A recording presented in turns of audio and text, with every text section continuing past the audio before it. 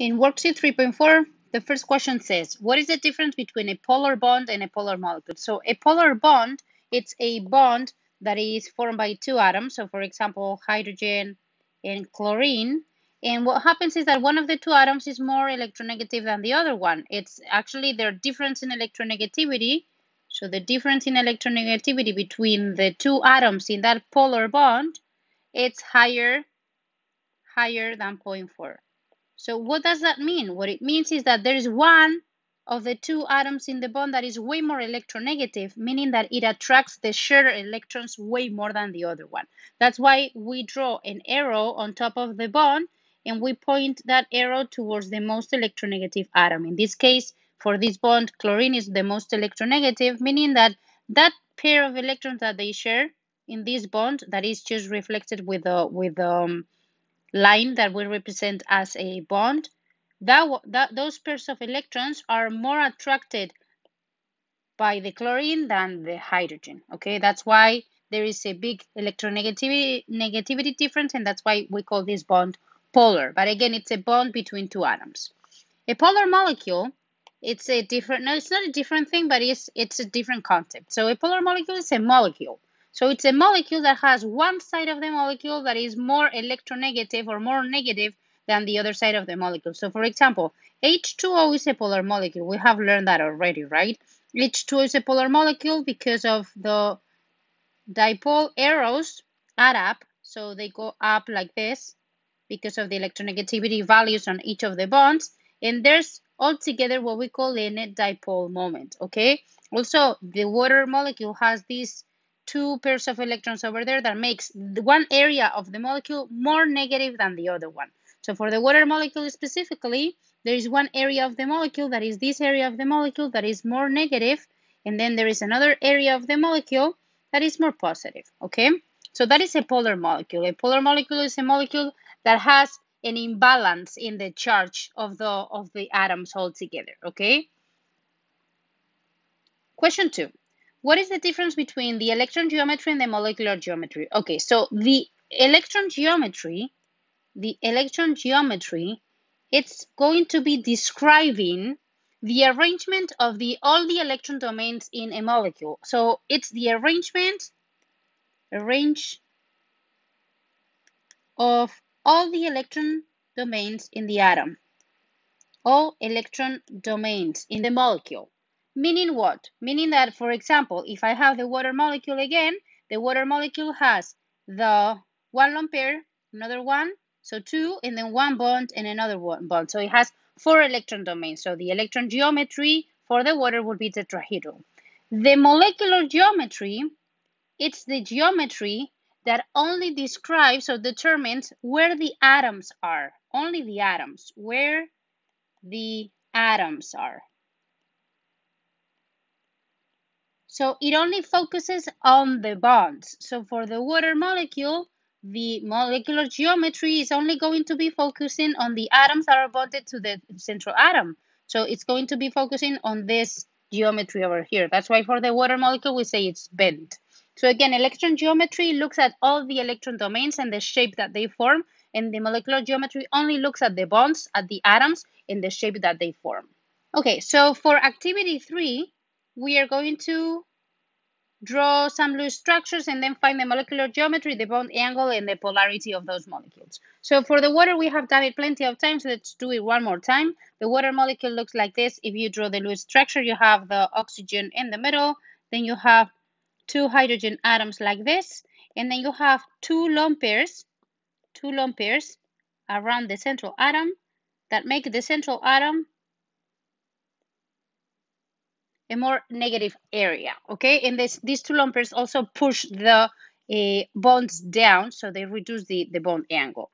So if we focus on the molecular geometry, remember molecular geometry only focuses on the geometry described by the bonds, by the atoms. So we would be looking at this, okay? So the molecular geometry for the water is called bent. It's bent because it's actually a bent angle, okay? The bond angle in the water molecule, because this molecule is it has a tetrahedral electron geometry, it's going to be 109.5 degrees, okay? And then for the polarity, we said the other day that we know that the dipole moments add up, so they don't cancel out. So we have a net dipole pointing upwards, okay? And also the water molecule has lone pairs in the central atom. So those are factors that determine that the water molecule is going to be polar. Now, the boron trifluoride. So the boron trifluoride has a loose structure that looks like this. You have the boron in the center, and then you have 1, 2, and 3 borons. And remember, boron is happy with 3 bonds, so it doesn't need 8 electrons around. So then we have 1, 2, 3, 4, 5, 6, 1, 2, 3, 4, 5, 6, and 1, 2, 3, 4, 5, 6. This is how the loose structure looks for the boron trifluoride. Now, the molecular geometry is going to be the geometry described in the space that is described by the atoms, by the bonds. So if we look at this, this is a triangle that is forming a plane. So that's why this is called triagonal planar. Triagonal planar. Because it's a triangle in a plane, okay? And the bond angle between the bonds here, this bond angle over here, it's going to be, the bond angle, it's going to be 120 degrees, okay? To look at the polarity of this molecule, you can look at the dipole arrows. And if you look at the dipole arrows, let me erase this a little bit so that we can see it better. The arrows are going to be pointing outwards, okay, in this direction, and this direction.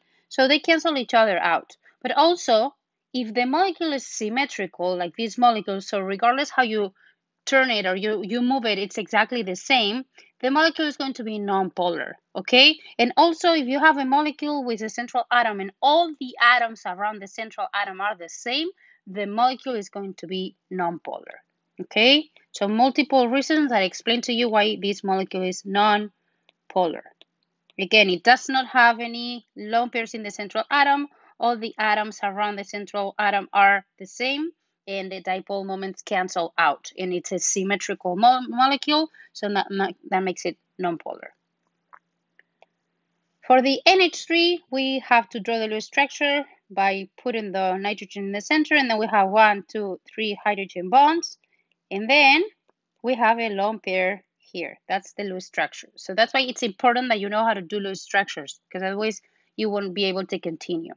For the molecular geometry, remember the molecular geometry only is the one that is described by the bonds. So this is what it describes in the space, okay? So it's called triagonal pyramidal, okay? So it's going to be triagonal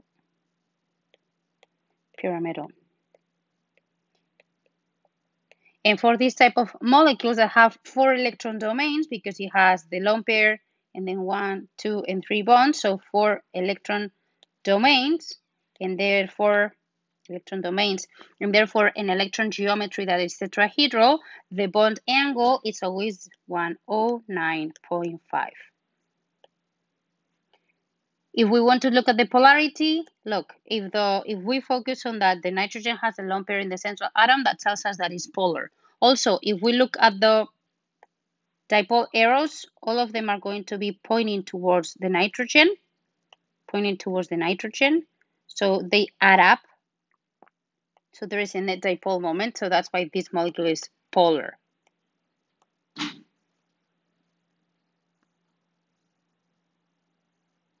Next molecule, the carbon tetrachloride. So the carbon tetrachloride, it's a molecule that has the carbon in the center, and then 1, 2, 3, and 4 chlorines around. Okay, with their pairs over here.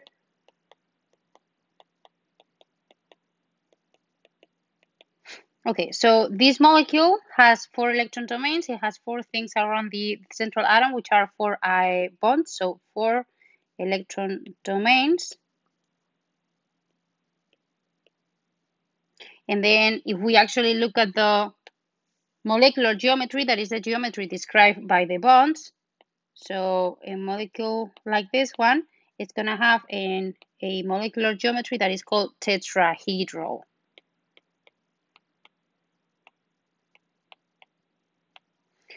The molecules that are tetrahedral, in this case, both the molecular geometry and the electron geometry are tetrahedral, have a bond angle of 109.5 degrees.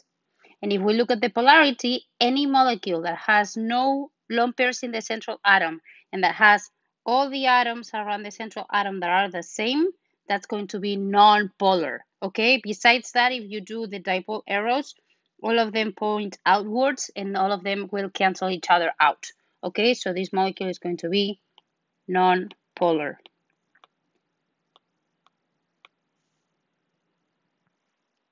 Let's go for CO2. We have already done this one before, but let's do it again. So if you do the Lewis structure of the CO2, it looks like this. So it looks like you have the carbon, and then you have two oxygens here.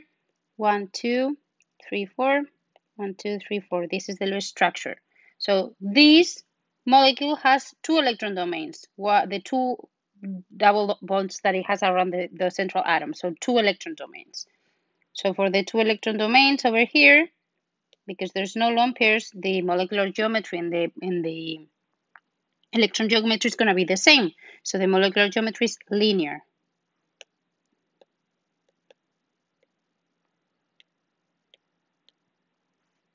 Now, if we look at the bond angle is going to be from here to here, so 180. And finally, this molecule has two dipole arrows pointing outwards and also has two atoms around the central atom that are exactly the same, and also it doesn't have any lone pairs in the central atom, so it's a symmetrical molecule. So this molecule is non-polar.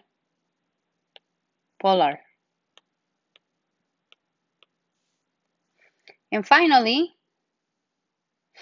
the sulfur dichloride, we do the Lewis structure. The Lewis structure looks like this. It's similar to the water. You have the sulfur here, and then you have the chlorines, and then the lone pair and lone pair. Two lone pairs around the central atom. So this molecule, because it has the two lone pairs and the two bonds around the central atom, has 4 electron domains, okay? But if we look at the molecular geometry only, the molecular geometry is going to be like for the water, it's bent, because it's the geometry described only by the bonds. So it's bent. And then because it has 4 electron domains and it has an electron geometry that is tetrahedral, we know that the angle is going to be 109.5 degrees. And finally, same reasoning as we use for the water. This molecule has lone pairs in the central atom, okay? So because it has lone pairs in the central atom, that makes the molecule polar. That makes this molecule more negative in this area than on the other side of the molecule. So just summarizing, for these molecules, what you need to do is you need to always do the Lewis structure first. When you do the Lewis structure, you need to understand how many electron domains the molecule has around it, okay? Electron domains are the lone pairs and the bonds. Now, you look at the molecular geometry and electron geometry. The molecular geometry is the geometry that is described only by the bonds. The electron geometry is described by both the lone pairs and the bonds. So depending on how many electron domains you will have a different geometry. For each of those geometries, you have a different bond angle. Okay, and then the polarity is described based on whether the molecule has lone pairs in the central atom or whether the molecule has dipole arrows that cancel out or add up.